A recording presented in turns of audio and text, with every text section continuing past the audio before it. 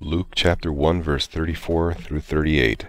Then said Mary unto the angel, How shall this be, seeing I know not a man? And the angel answered and said unto her, The Holy Ghost shall come upon thee, and the power of the Highest shall overshadow thee. Therefore also that holy thing which shall be born of thee shall be called the Son of God. And behold, thy cousin Elizabeth, she hath also conceived a son in her old age, and this is the 6th month with her, who was called barren.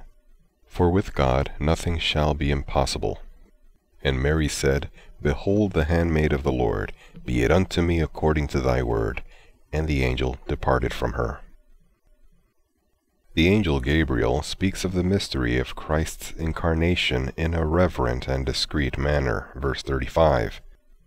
We shall do well to follow this example in all our reflections on this deep subject, regarding it with holy reverence, and abstaining from speculations.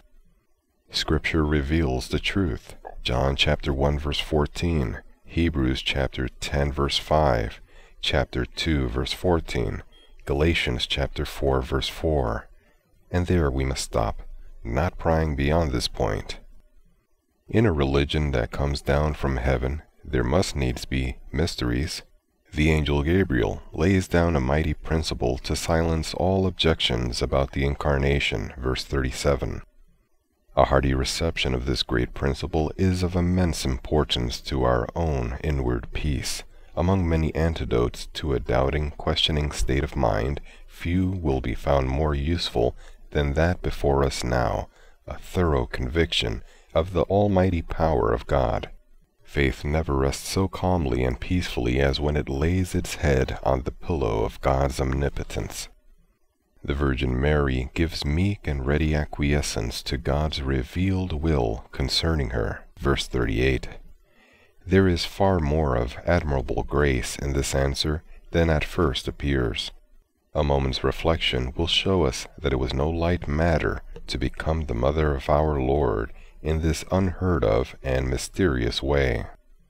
It brought with it, no doubt, at a distant period, great honor, but it brought with it, for the present, no small danger to Mary's reputation and no small trial to Mary's faith. But she asks no further questions, she raises no further objections, she accepts the honor laid upon her with all its attendant perils and inconveniences. Let us seek in our daily practical Christianity to exercise the same blessed spirit of faith. Let us be willing to go anywhere and do anything and be anything, whatever be the present inconvenience, so long as God's will is clear and the path of duty is plain. For meditation, it is an easy thing within the context of a highly emotional, pressurized meeting to promise to go anywhere, at any time, at any cost. It is entirely another thing to put the vow into practice in the real world.